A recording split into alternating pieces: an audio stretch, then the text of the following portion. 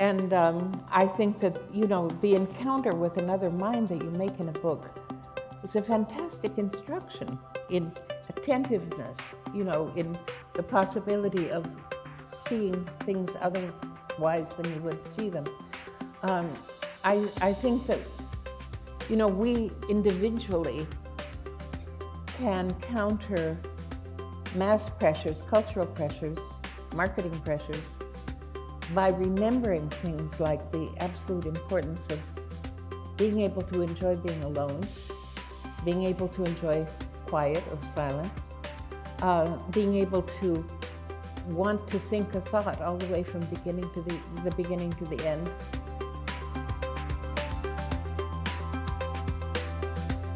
To the Harbor Grace excursion with the voice to have. Books really saved my life.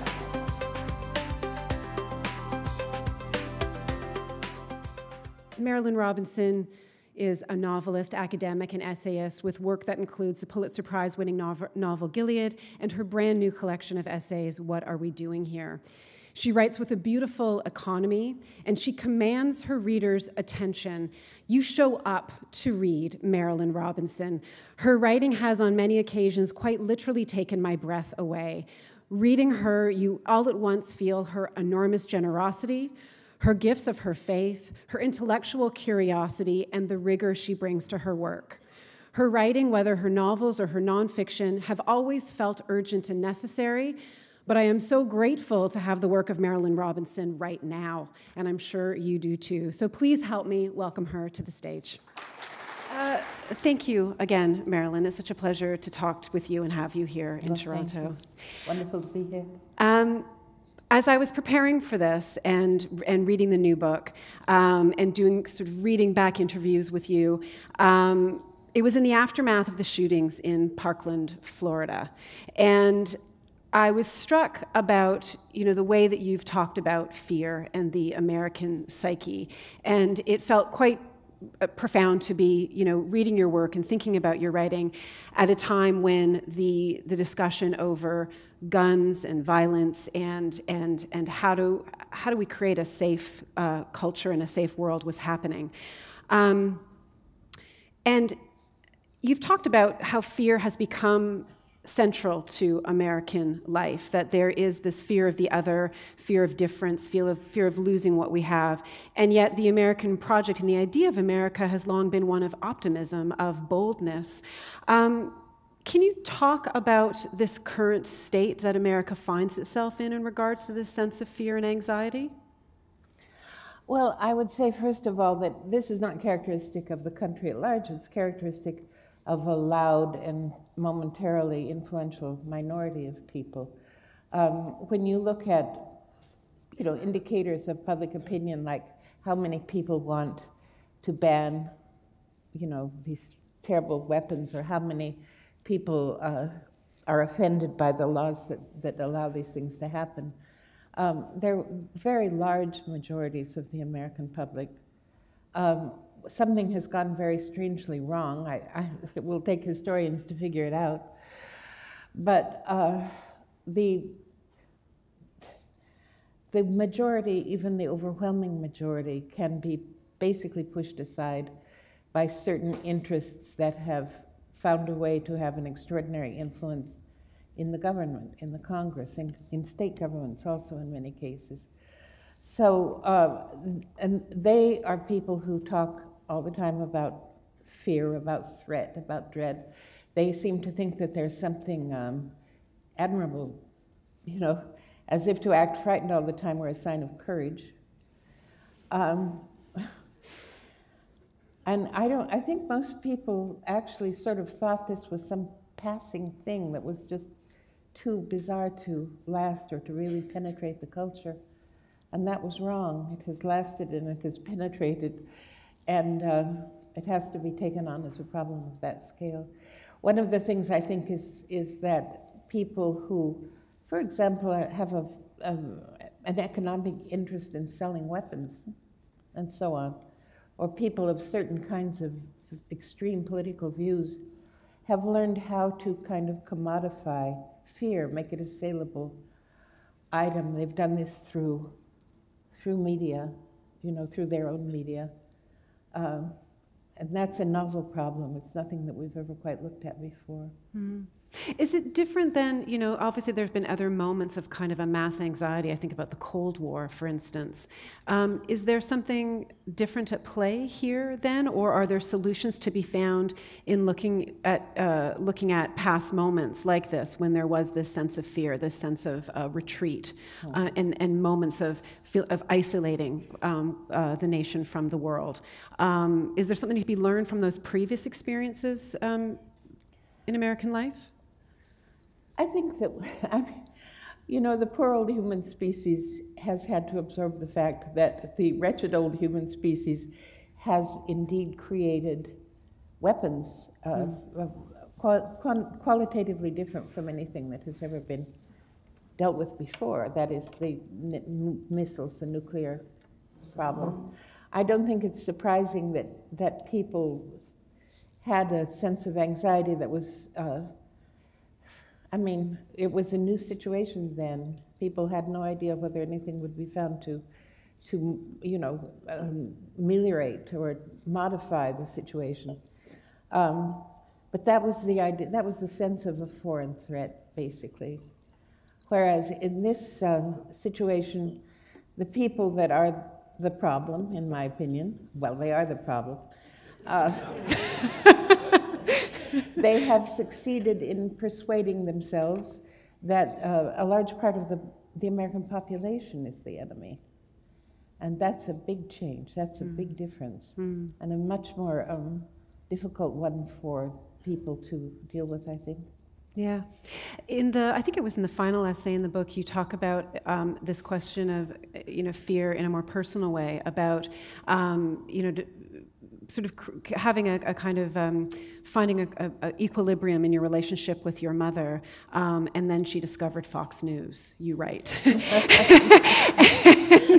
and she gets very caught up in the kind of the scaremongering, the war on Christmas, the kind of us versus them, and so I just thought of it when you talked about the idea of what's different now is the idea of this fear that's getting whipped up of Americans fearing one another.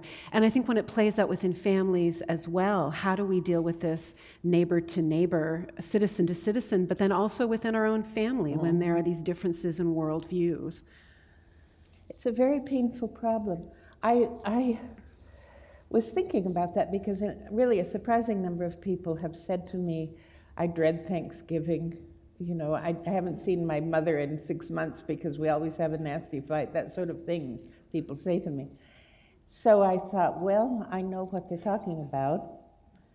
I wrote that essay. My mother was, God rest her, the most private person in the world, and here I've written about her. Not in the most positive terms, I admit. When I had written the essay, I sent it to my brother and I said, should I publish this? And he said, no. But you know, there are some things that I feel as though I should bring to the fore. And one of them is that these lines that have been drawn in American life often run right through families and create really lamentable conflicts and antagonisms within the group of people that for most people are most important, most precious, you know. So I published the essay about my mother. And it's interesting, did you, just because when your brother said no, have you spoken about it since? Did he just accept that you're a writer and a writer's going to put her work out in the world? And I was really asking him. I don't have any of this writer puts her work out in the world ethic. I'm very selective about what I put out in the world. But I told him, I asked him, he wrote back and said, don't. And then after about a week and a half, he wrote back and said, do. He's my big brother, you know.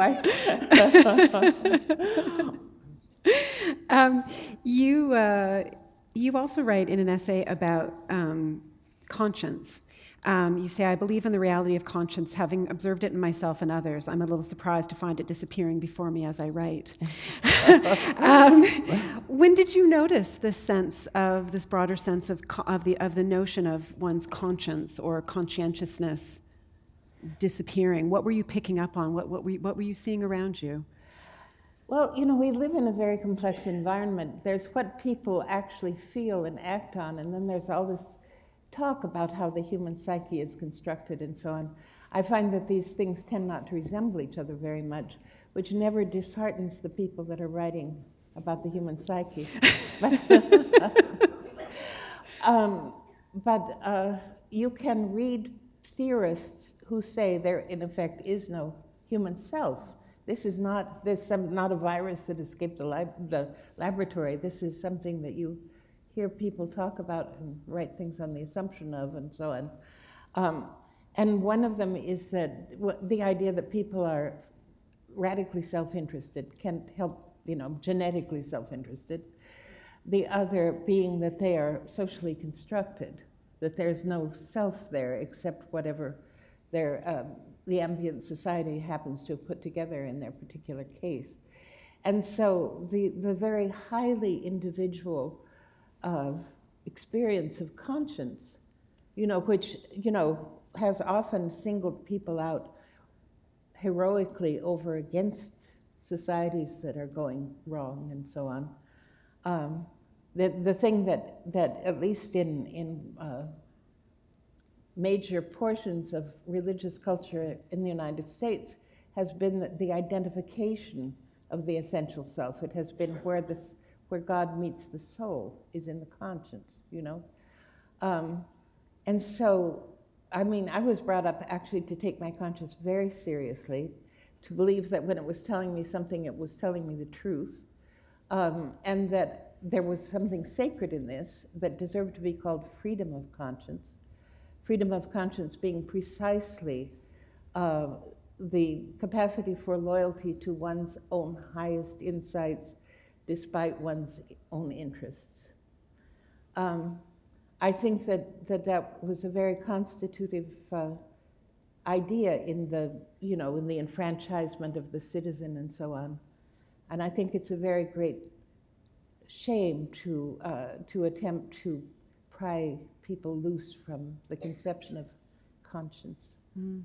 Well, and you also talk about, I mean, the title essay of the book, What Are We Doing Here, is about the importance of the humanities and about humanities education, and you know, to turn a question back on you, the one that you raise, what are they good for? You ask, what are they good for? And is part of that then building this individual sense of conscience, outside perhaps of, if one is not a religious person, if you don't have these ideologies perhaps that might form moral values or might teach those kinds of values.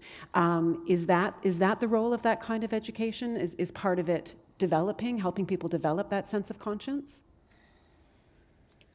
Well, I mean, that might be more finely tuned as a purpose than I would want to suggest for it, but I do think that the wider people's exposure to what is to be known, the freer they are to choose among the things they know are possible as things that they find out where their gifts lie. You know, I think that's one of the things that's been important about traditional education in America, that you take these kids and you show them a world of everything possible, you know, science and math on the one hand and, you know, poetry on the other and so on, and they can find their affinities. And people's affinities generally align very closely with their gifts, you know. And so a way of making people productive in the high sense of the word is to let them know what a world of options civilization has actually created for them, you know. I think that the knowledge of the self, the knowledge of the core self, what I want, what I love, you know, what I value, that really is, I think, the center of a healthy personality. I don't like to use language like that, but you know what I mean. that the theoretical liberties that we propose for one another lose meaning as we lose sense of ourselves as morally competent individuals with enough experience of what is to be known to make reasonable judgments when circumstances require them. I think that that there is very little respect for the general public in this suggestion that they really don't need to, why read Shakespeare when what we need is a machinist, as if machinists don't read Shakespeare, it's very bizarre. Mm. Well, it seems almost like there was a moment just when, institutions that allowed for the humanities to actually be liberating, public education, public universities that actually made the possibility of a life beyond a life of the mind beyond a factory line or of service possible. That you might be able to that there was mass literacy, the ability to be educated in this way. And it feels like it was almost a blip now, because education now is turning more towards the need to be productive, the need to keep up, the need to that we've decided, and you write about this, that the progress that this automated future that is barreling towards us is in many ways seen as just this is great progress that we're making here. And there hasn't been enough pause to consider what are we giving up as we move towards becoming these, sort of this kind of brain-based education solely. Or, can you talk a bit about that? Well, first of all, I think it's very ironic that at a time when the wealthy cultures are wealthier than any human societies have ever been before, that we can talk people into, again, this fearful dread of whether or not they will be able to somehow live in the world of the future, The future didn't come out of thin air. It came from a population that was able to produce it, I mean, if you look at American history, that we always had, at least in most regions, a strong educational ethic. But after the Second World War, we had the GI Bill, which, opened education to everyone who'd been in the service. They could go to college for nothing. And which led to a huge expansion of all the universities, because so many of them wanted to do exactly that. And they did. And then there's this huge bulge in wealth-generating economic activity, all sorts of people who are trained to think elegantly make very good engineers, I mean, it's not as if these things were in opposition with each other. And when you look at the consequences of the kind of education that those men sought out, it was a huge enhancement of cultural life across the board, There are so many men in America, my generation, whose fathers went to college for the first time, and then everything opened for them after that, The idea that there's some opposition between letting people be educated as they choose to be educated in line with their gifts, some opposition between that and any kind of cultural prosperity, however you define it.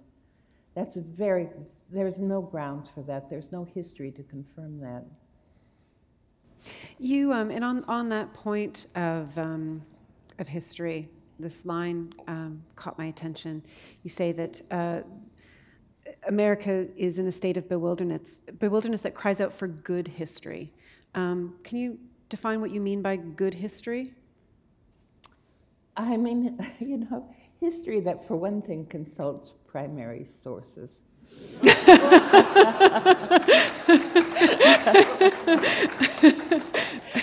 It's just amazing. If you have read some of the books that are considered the universal correct, the touchstone books, you find out that people write about them. Obviously, they haven't even heard good rumors about what these books contain. And, I mean, we have a problem in the States now that we talk about a lot, which is how do you know that what you hear is true? Because of the whole fake news and the fact that the head of state is a little wobbly on that point and so on. But the thing about it is that, you know, the truth sounds like truth. You know what I mean? You should find, if you're going to talk about what someone said, you should be responsible to the fact that his words are in print. You can know, you know. That the farther you float away from trying to be faithful to what is discoverable and documentable, the less your language begins to sound like truth and the more it begins to sound like fabulism, you know. These great myths are generated in the academy as well as anywhere else about the past, whatever, the culture, on the basis of a book that was written on the basis of a book that was written on the basis of a book, and you don't know how far you'd have to go to find somebody actually spending a good many hours in a library. It's very disheartening. Yeah. Well, and I think too, it's very painful. You know, here in Canada, you know, one thing that last year was the 150 years of Confederation, and it became, I think, initially there was sort of a sense of 150 years of Canada, which of course is, you know, Canada is much older than 150 years. Right. And so the whole question of who tells Canadian history, what is Canadian history, what is the, you know, who is absent from these stories, what is the official narrative, who's been shut out of the official narrative. And I think that it becomes a very painful and hard process to have that good, real history, to acknowledge how much of our history is a degree of myth-making, how much it reflects our present desire for a nostalgic past, or a past that we can only feel pride in, as opposed to a reckoning with a past that has many horrific things that we have to contend with and confront. That's really true, and you know, there's a funny, I don't know what societies are, I don't know what history is, all that sort of thing, but I do know that we tend to drift toward regrettable old proclivities, you know. I think that, I mean, it's a very valuable lesson if you want to draw a lesson from American history, that we are dealing now with ideas and attitudes and alignments and so on that most of us would have taken an oath had essentially been driven out of the culture, at least embarrassed into silence, you know. And here they are again, and they are making serious moves, you know. And, you know, people don't recognize them because they have not learned their own history well enough to know that, for whatever reason, our culture has a bias in that direction, and it always has to be watched. And you are very unsparing in your criticism of, you know, the ideologies and the actions of the left and the right in this book, and even on that idea of you know, the amnesia around particular American values. You say it's shocking how defenseless the protection of the environment, of the poor, and even the rights of voters have been shown to be in recent years. No one defends these things as American because the left, no more than the right, thinks of them as among our core values. So what accounts for that amnesia? Because I think it's not even that distant a history that that there was this push to expand voting rights. That is a very central part of American history. Yes. And thinking about, you know, even conservation has roots both on the right and the left. Care for people who are vulnerable has a tradition both on the right and the left. So how did both of those sides collectively forget the values that, as you say, have been a very significant part of the American story? Well, you know, I wish I could answer that question sufficiently. I do think that one of the things that people on the left have done, and please, I identify utterly with people on the left lacking any reasonable alternative. But one of the things that they have done is create a narrative about the United States as if it invented capitalism, which it certainly did not. It's not hard to see where, you know, You can get an annotated bibliography called Capital, A Critique of Political Economy, written by a man named Karl Marx. You may have heard of him. Exactly. But in any case, they take the cartoon, you know, that I think everybody in the world is familiar with, of the sort of sharp elbows and irrationally bright eyes and pushing toward the, you know, wilderness and so on. That then it's as if everything that was humane in the culture as it developed was an imitation of another culture, not intrinsic, not the thing that made America great. So we have, you know, it accounts for a great deal of the fragility of things that are actually our own ideas, our own highly characteristic institutions, you know, and it makes them fragile relative to arguments about restoring what people on that side take to be a real America, a pure America, you know. There were, you know, all sorts of things that were liberalizations of political life or cultural life that happened in New England before they happened anywhere else in the Western world. You know, women being able to inherit property at the deaths of their fathers, which is an innovation, amazing to consider. Public education itself was pursued at a much higher level of intensity than it was anywhere else in the West, probably anywhere in the world. The list goes on and on. You know, the ban against cruel and unusual punishment goes clear back to 1641 in Massachusetts, and became law at the time when people were still having their noses chopped off for various kinds of, you know, minor infractions and so on in the old world, and in the South, the American South, which was much more a pure colony of Britain than New England was. But in any case, there are, you know, things like conserving land. The first land to be conserved for public use in America was the province lands on the tip of Massachusetts, which have been public land since basically the Pilgrims set foot on them, you know. Ideas like that are deeply, you know, implicit in American culture. They did not come from somewhere else. They are not add-ons to a society that was built on other assumptions.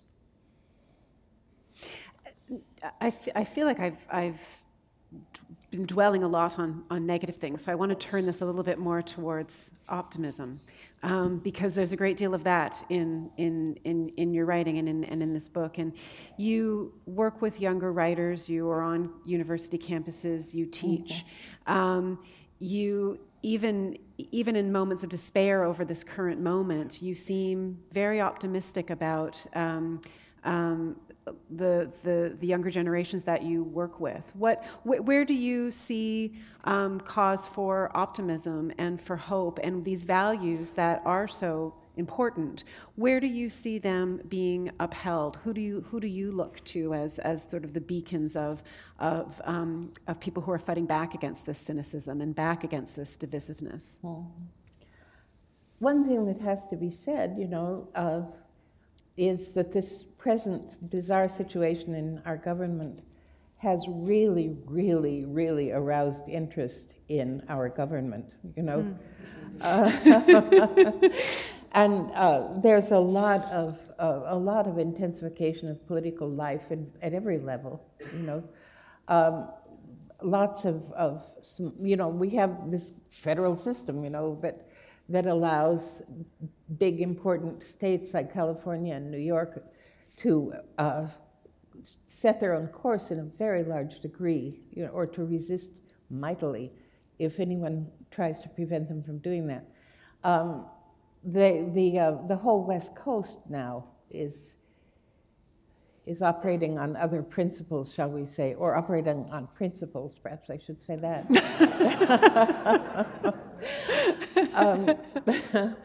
So, you know, it's a lively community, the United States, you know. All kinds of things go on, all kinds of people are thinking all the time about ways around problems, ways through them. And I don't you know, if I had to choose a community in whose hands I would feel safe, it would be the United States. You know, after all my years there, I think that almost any question arouses a serious desire to do well, and I expect that that will play out in the next few years.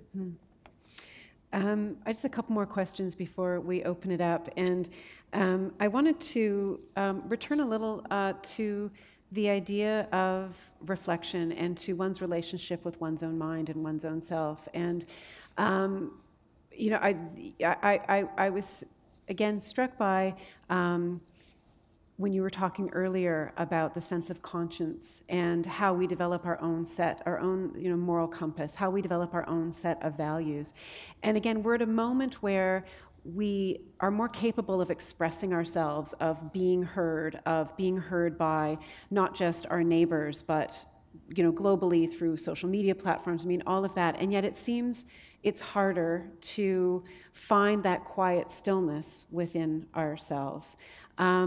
Are you someone who, are you a sort of engaged with the social media life? Do you find that it becomes a distraction for you in your writing? Do you feel a benefit to this kind of global, this ability to connect globally? Or is it not for you? Or is it something that you think we should be careful of in terms of how it changes our relationship with ourselves? It is so not for me that I can't even give advice about it.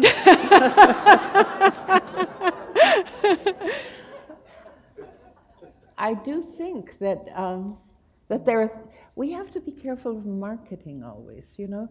There are images of well-being, and there are always people running somewhere or using a huge machine that, you know, will make their blood pressure do something, that sort of thing, you know. There is no ideal of the self or of the good life that someone sitting by a window with a book, you know. When, I mean, in my own childhood, nothing mattered.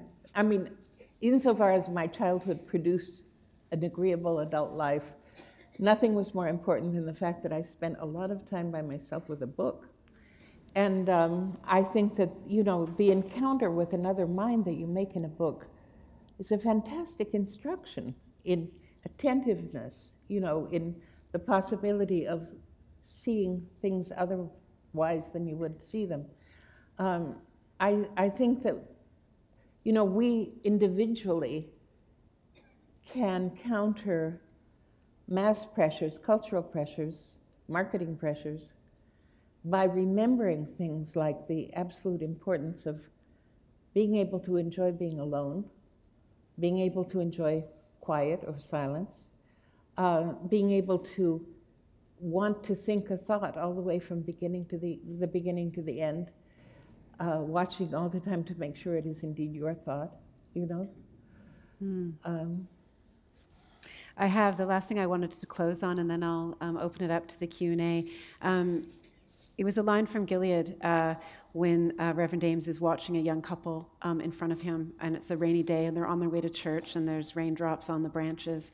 And he's thinking of them as he watches them, and he says, this is an interesting planet. It deserves all the attention you can give it. And I guess the last thing, because I feel like that is a place where you could give advice, is how do we make sure we don't lose our attention to this interesting planet? How do we develop that capacity in ourselves? You know, part of it just comes with training the eye. I think that more people know that, do that, than realize it. You know, I hear people in this country talk about Banff, or, you know, talk about growing up in some rural place, or by the coast, or whatever, and they have watched it, and they know it well, you know. And this is a sort of internal treasure of theirs, that they, you know, that this visual thing is a persisting presence in their mind that they can always refer to again. That's looking at the planet, you know? Those things are the planet. And then there's also the fact of reading contemporary science, which I do to the limits of my limited ability, you know, but there are magazines, I subscribe to Science News and to Scientific American, And they're always talking about the thing farthest, farthest, farthest from any ordinary sense of utility. And it's absolutely beautiful. It's, you know, it's like reading the Psalms or something, you know. I mean, one of the really toxic ideas that I think has spread in Western culture, really, is that science is antagonistic to humanism, you know, that it will make you, you know, ratchet down your appreciation for what is true or what is beautiful, you know. I think, you know, you have to learn the dialect of it a little bit, you know.